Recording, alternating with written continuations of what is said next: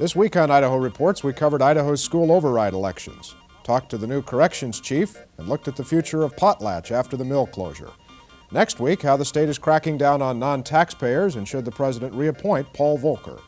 I'm Mark Johnson. Join us weeknights here for Idaho Reports. Governor John Evans has tried for a long time to get the Idaho legislature to require quarterly tax payments from individuals and businesses who now pay taxes just once a year. He'll be trying again during a special session next month. Tonight on Idaho Reports, we'll look at the controversy surrounding quarterly tax payments. Is it a matter of fairness, or could it be a blow to small business?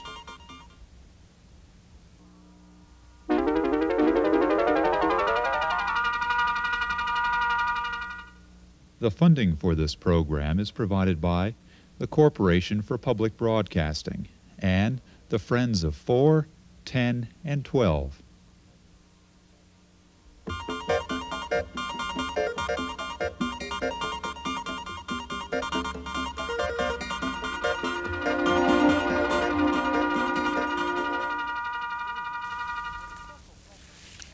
Good evening.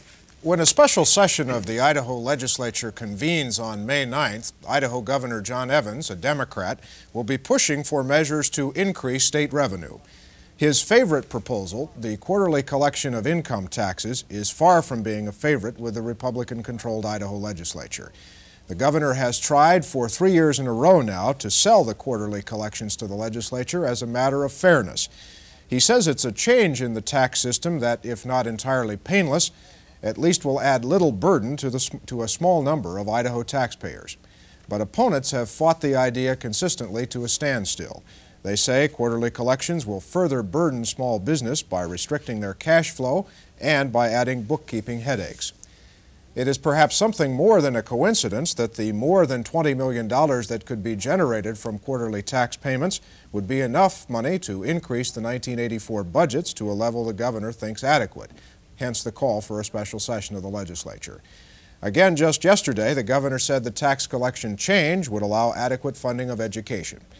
Tonight, we take a look at this issue. Is it a matter of fairness, or would it be a tough blow for small business? Producer Eric Malone begins tonight by backgrounding the numbers and the issues in this tax debate. We can secure $19 million of additional monies without raising any taxes at all, by initiating a quarterly collection of income taxes, just like the federal government does, just like many of the states in the nation do that assess an income tax. If you paid more than $300 in state income tax this year, Governor John Evans wants you to make quarterly payments of your 1984 tax in advance. The federal government already has such a program, and 38 of the 46 states with income tax also require estimated tax payments 4 times a year. In Idaho, this would raise a one-time windfall of $22.4 million in 1984 if the program takes effect on July 1st of this year. Quarterly estimates would bring in an additional $4.5 million per year thereafter, over and above the current level of tax collections. The extra revenue comes from investing tax monies received earlier than usual. Implementation of the program would cost the Tax Commission about $700,000 in 1984 and about $250,000 extra in future years. Who would be affected? In Idaho, some 8,000 corporations and 30,000 individuals would be required to make quarterly tax payments. Those 30,000 include small businesses and professionals like doctors and lawyers who don't pay withholding tax on their salaries.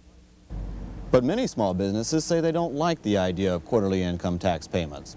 They're worried about liquidity and cash flow, and they want the ability to earn money on their money, rather than leaving that option to the state. In small business, having ready cash on hand for purchasing is important. Many small business owners object to prepayment of their taxes because they say they would have to borrow the money or dip into funds slated for improving their business. In rough economic times, small business operators say they need the money they can earn by investing idle funds until tax time in April.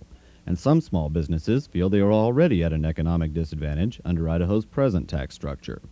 Large corporations, on the other hand, generally have the cash on hand to make estimated payments. Since they already pay quarterly estimates to the federal government, many support the idea at the state level, or at least they don't object to it as strenuously as small businesses do. Small businesses contend this would be an increased accounting burden and another added business expense. Those arguments have already been made this year in the Idaho legislature.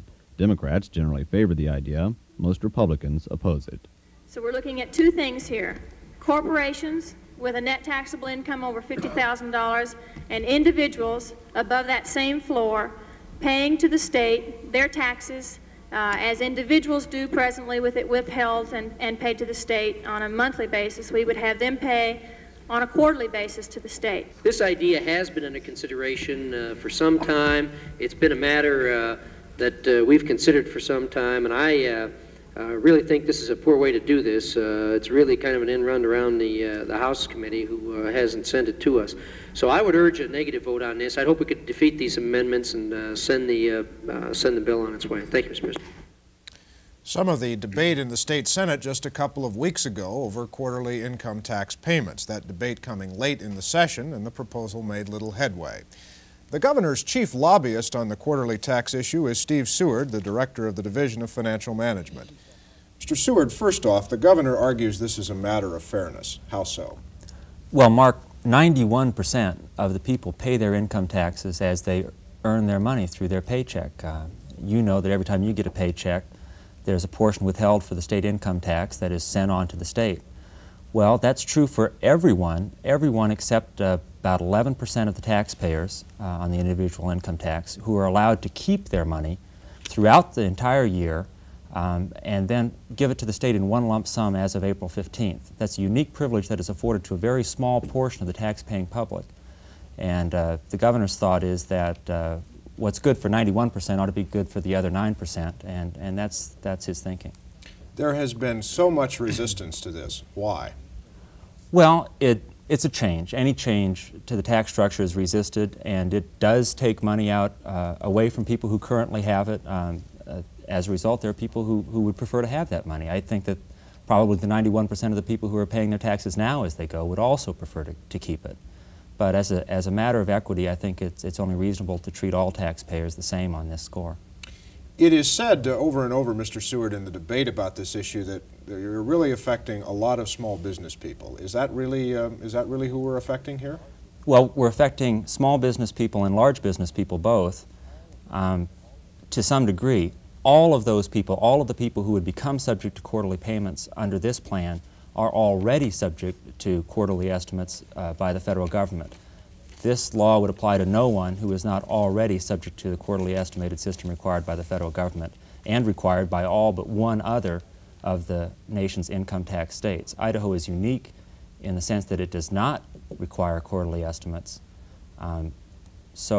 I guess this would make us more uniform in how we treat businesses as compared to the federal government and as compared to other states. Mr. Seward, as you well know, the opponents argue that small business, particularly small business, needs and can use this money better than the state can, that it would impact on their cash flow, and in some cases they would even have to borrow to make these payments. Are those concerns? Well, I know that argument is frequently made. Both the House and the Senate were presented with alternatives that would have exempted small business and didn't find those proposals any more attractive. That's what we heard Senator Bray talking about a moment ago on the videotape. Right. In addition, however, the money that small businesses are not forwarding to the state on a quarterly basis is ultimately going to be due to the state. If, as the tape suggested, they are improving their businesses through that means, they're going to have to come up with the money at some point on April 15th by taking it out of their business. So the money is due and owing to the state. The question is who's going to have the use of the money. Are the small businesses going to pay their taxes as they earn their income like the rest of us do, or are they going to be allowed to retain their money until the end of the year as a small segregated sector of the tax? And your answer to that question of who should have control of that money is that state government should have that money. Well, I don't think that they should be treated differently. I think the governor would be amenable to the proposal that Senator Bray was talking about that would exempt small business. But as I say, that doesn't seem to be the real problem since the legislature has had difficulty with that proposal as well. We'll come back, sir. Thank you. Much of the opposition to quarterly income tax payments came from the House Revenue and Taxation Committee. The governor will find stiff opposition from that same committee should the idea surface during the special session. Boise Republican Rachel Gilbert is a member of that Revenue and Taxation Committee and one of the principal opponents of the quarterly payments idea. Mr. Seward just said it's a matter of fairness, Representative Gilbert. You don't agree? Well, Mark, I think it's not only just a matter of fairness that we're talking about several problems. And the biggest problem I see with this, it's a one-time fix. Government's going to come in with their $22.4 million, and they want to relieve the private sector of those dollars. So what that does, it brings into place, sets into place the $22.4 million, which we will lock in place with government spending, bureaucracy spending. So this year we've got the $22 million to pay for that. But what happens next year when those dollars are not available? Then it means new revenue to cover the expenditures that we set up this year. I don't think that's right. I also think that this is a confiscation of working capital. Our business people need that money now, this year. Businesses are barely making it now. We are reading about bankruptcies. We know that people are losing their homes through foreclosure. In the Statesman, I read recently that 40% of the small businesses in Boise are in danger of going under. If we deprive them of these dollars, then I believe they're going to have to go into the into the banking community to borrow the tax dollars to pay for that $22 million. So we're not talking just about the $22 million. We're talking about 15, 17% interest to borrow to pay those taxes. I think that's confiscatory. Now what's 15% on $22 million would be about what? $3.3 million in interest payments on that money. Small businesses especially can't bear that burden right now for this year. I'm not worried about the HPs and the Boise Cascades. Let me interrupt just for a second to ask you what your estimate would be of how many people would be affected in that way, would have to go to the credit market and borrow to make these payments. I would almost be willing to bet that 95% of the business people would go into the marketplace to borrow 15 or 17 or 18% money if their credit is good enough to allow them to do that. So we're not talking about just the 22, we're talking about an approximate 25.7 million. I'm also concerned, Mark, about the extra bookkeeping. I've talked to accountants and they said there's no question. There'll be more bookkeeping, there'll be more accounting costs, and then there's always the matter of penalties. If the little businessman or the little businesswoman doesn't guess right and they don't pay their estimates correctly, for a private individual, he must be right within 80%, but a corporation must guess right within 90%. So I think we're also looking at interest, we're looking at penalties, and I think that's a serious problem. But the biggest problem I see is setting in place another $22 million in government spending, and you know the greed of government is without limit. We'll spend all of it that you'll give us, and that's what's wrong with it. Let me ask you just quickly one more question. If these people that we're talking about being affected here, if it's not right for them to pay these taxes in this way, should we not say that salaried people should be able to keep their tax money until the end of the year and all pay it in one lump sum then? Well, frankly, Mark, I don't think that we should have withholding taxes. You know, we had income tax to finance World War I. We had withholding taxes coming out of the monthly or our bi-monthly checks during World War II to finance that. And so, you know, when it's almost an opiate, we take out so much money every other week to pay the taxes. Now, you take a little guy that's making $15,000 a year, he's got a wife and 2 babies at home. He probably is going to be paying about $2,500 of that in taxes. Now, if you break that down on a bi-monthly basis and he's paying, say, $90 every 2 weeks on his taxes, he really doesn't feel that too much because it becomes an opiate. But if he had to pay that tax, $2,500 at the end of the year, I think there'd be a lot of unhappy taxpayers in this country, and there probably would be another tax revolt like we had back in 1776, is it? Representative Gilbert, I guess you don't like this. No, I don't like it at all, Mark. Thank you. We'll come I think back. you evaluated that correctly. Now let's get the view from 2 businessmen, one who favors the quarterly collection of income taxes and one who opposes. Ray Smellick is the supporter. Mr. Smellick is the general manager of the Boise division of Hewlett-Packard, the big electronics firm. We've heard 2 views here about the fairness and equity. Mr. Smellick, where do you come down? Let me make a couple of points here. First of all, I guess from a fairness point of view, that's a word that tends to get overrated a lot, and I'm not sure that's really the issue that I want to address. My concern really has to do with the educational system in this state.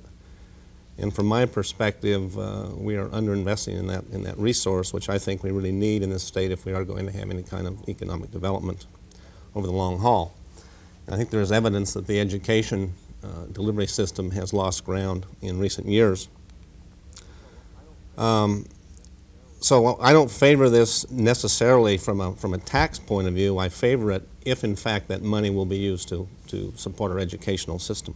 I see. I think Representative Gilbert makes some good points, but at the same time, I don't know that we'll solve the education problem by taking an attitude today that we're not going to have some taxes to fund the educational system. So you could see some of the points that Representative Gilbert makes about small business. What about your company? What would the impact be on your company? Well, based on our estimates, if we were to pay our taxes effectively 3 quarters earlier, it'd be about $1 million,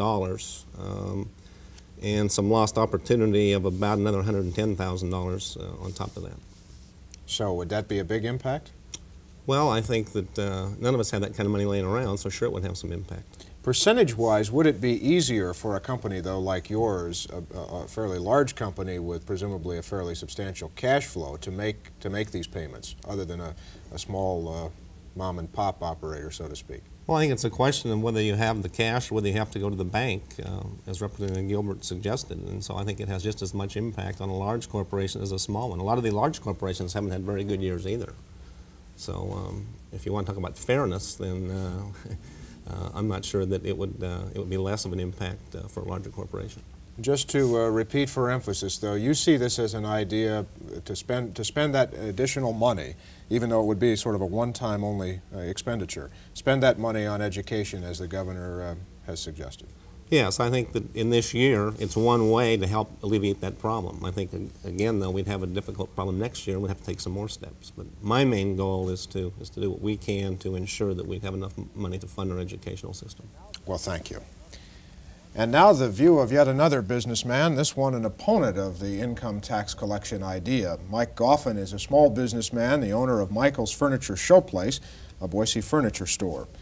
Specifically, Mr. Goffin, what would quarterly collections mean for your business? Well, it would just create, Mark, another hardship on our company, and we're coming through probably 3 of the worst years I've seen in the 23 years that I've been in the furniture business. And primarily what we're looking at is that our fingernails are getting worn down from hanging on these last 3 years. I'm not sure exactly how much more impact, financial impact, we can stand as a small business. And to maybe broaden that a little bit, I had an opportunity today at noon to have I was at a meeting with about 50 small business people from the Boise area, and I laid this whole question on them just to get a reaction, and I would tell you that unanimously those people were opposed philosophically and practically to this whole idea, because they, like myself, do not have the machinery in place, do not have the computers to kick out these numbers. Everything, you know, that we do as a small business primarily is done by hand. This would be an additional burden. In my case particularly, I would have to have my accountant do it, which would be an additional cost factor. Frankly, our cash flow has just been, you know, right on line. We're just making it. And I'm just getting, you know, I'm not putting out any bad checks. But I'll tell you, it's not easy to maintain a level of liquidity after coming off of 3 really tough years. And if I were forced to come up with cash flow on a quarterly basis, I probably would have to go borrow the money to do it. And it kind of annoys me, Mark, because I've got to go down and pay 15 or 18% interest to pay the state taxes on profit I haven't even earned yet, frankly, because I don't know when that profit's going to come. In the furniture business, twice a year is when we can make some money, and Christmas being one of them. Right. And certainly not in July. Well, let me go back to a couple of these practical problems that it would raise for you. You mentioned the borrowing, but don't you already have to make, or many businesses already have to make, these quarterly payments to the federal government? Would it be that much additional accounting burden? It's just that much more, yes. It is that much more, and it's just something more for us to have to think about and do. And if it does impact our cash flow, here again, it may take away an opportunity for me to make a good buy. Beyond that, you know, it's a one-time windfall. And I looked on your screen just prior to the interview here, and I see where the state government figures they're going to pick up $4.5 million by investing this money early, and I'm paying interest to give it to them. And to me, that makes no sense whatsoever. Let me raise one final question with you, and that was Mr. Smelick's point about funding education. Do you agree with his point on that this could be invested in better budgets, if you will, higher budgets for education? Well, I have no quarrel with funding education properly, and I think education in our state is a critical issue. I also know that, having been around here a long time, that we proposed a sales tax some years ago to fund education properly. We more recently, and I get a big kick out of this, we more recently increased the sales tax 1%, which is incorrect. We did not increase it 1%. We increased it 1 percentile, happened to be a third. It's 33 1/3% more sales tax, and when this other half of percentile goes into place, we will have increased that sales tax 50%. Now, who's kidding who? You know, we need the education, certainly, but I get the feeling that this is the year that somebody said, hey, let's get the little business guy, you know? And everybody said, yay, let's do it. Well, let's open this up. Mr. Seward, did you have a meeting and decide to get the little business guy? No, Mark, and in fact, the sales tax gets the consumer who's purchasing the goods, and that's one of the complaints that you hear lodged against the sales tax, is that, well, corporations and businesses have received a number of significant tax breaks from the state in the last couple of years, that when it comes to replacing some of that lost revenue, the state has turned to the wage earner to look for those resources. Well, let's go back to some of these points that both Representative Gilbert and Mr. Goffin raised. First, the cash flow problems of businesses. You heard Mr. Goffin say he'd very likely have to go borrow money to make these payments. Well, like I said earlier, Mark, we're not looking for any money from small businesses that they don't already owe the state. What we're looking for is a change in the timing at which it's sent to the state. If Mr. Goffin has got that money invested so that he's earning interest on it, he'd lose that interest. If he's got it plugged into inventory, then at some point he's going to have to dissolve that inventory in order to come up with the money to transfer the state. There's no easy solution for small business, it doesn't seem to me, either way, that if they're plugging that money, if they're using that money in the day-to-day working activities of their business, come April 15th, they're going to have to make some change in their business to come up with cash to pay to the state, because they already owe it. Representative Gilbert? Well, Mark, you know, I think you have to consider, did business do its share this time? We raised $159 million of brand new tax to fund government and the bureaucracies. $159 million, brand new tax. And how much of that will be borne by the business community? 53%. They will have contributed $84.3 million of that increase. Now, I think business is doing its share. And you know, when you consider that business provides our tax base, our job base, our economic base, and if you want to destroy it, just keep plugging away at it, because you're going to put people out of business, and no longer will we have a viable economic base. And you know, business is us. It's all of us. You destroy it and you destroy our state. So we've got to keep a good business climate in this state. And I think business did its share by coming up with 53% of the new taxation that we provided this year. Mr. Seward, comment? Well, I would dispute the 53% figure, but I agree with Representative Gilbert that our goal should be to create a business climate in the state that's going to allow us to keep kids here, to provide them with good jobs that will allow them to make a reasonable living for themselves and their family. And as Mr. Smelick was indicating, that's the real issue here. Is the money is to be earmarked for education, to try to raise us above the status that we find ourselves in now, 47th in the nation, with our teacher salaries 20% below those of the neighboring states. And that's the real issue. Idahoans have traditionally been well educated relative to the rest of the nation. It's been one of the strengths of the labor force here. It's one of the things that helps us attract new businesses, and I'm afraid if we allow Idaho to remain near the bottom of the nation with regard to the kind of education it provides its children, that we'll go past the short-term problems of the economy that we're facing now and enter long-term decay in our economic system. Comment, Mr. Goffin?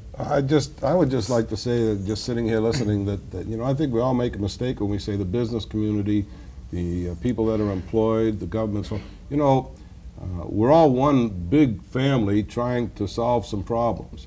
And I pay monthly taxes the same as everybody else. Frankly, I don't know that it's a privilege that I heard commented on earlier.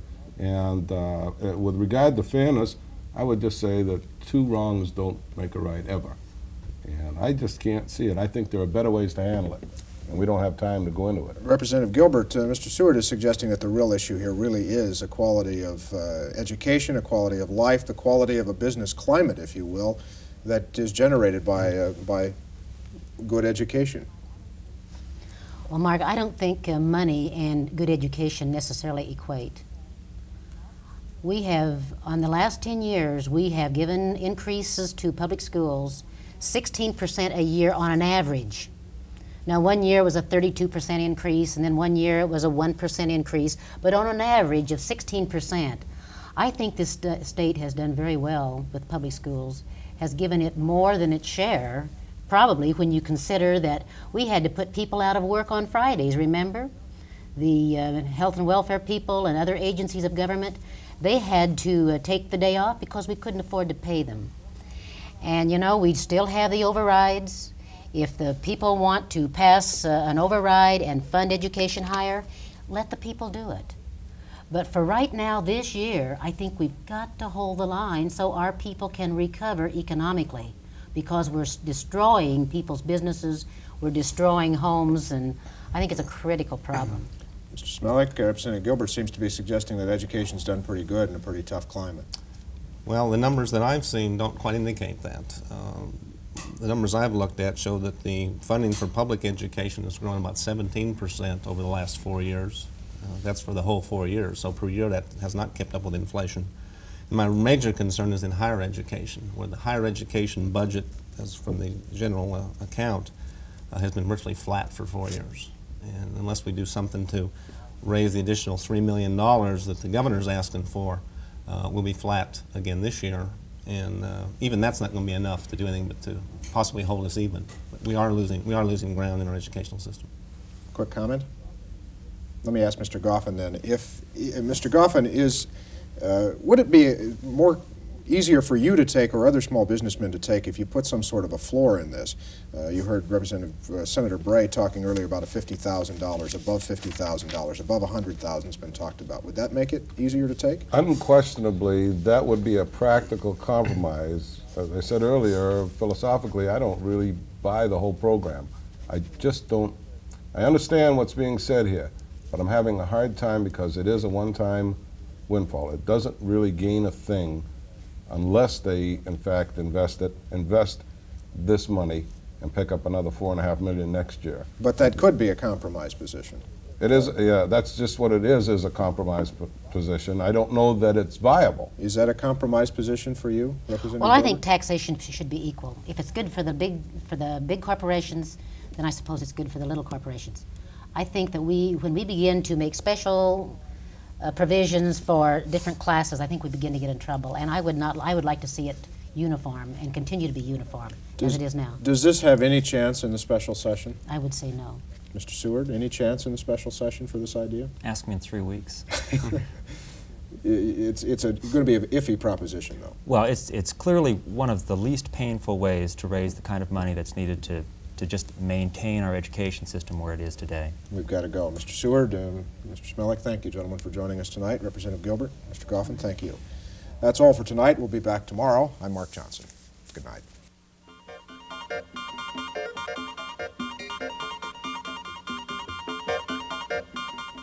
This program is produced by the Idaho Educational Public Broadcasting System, which is solely responsible for its content.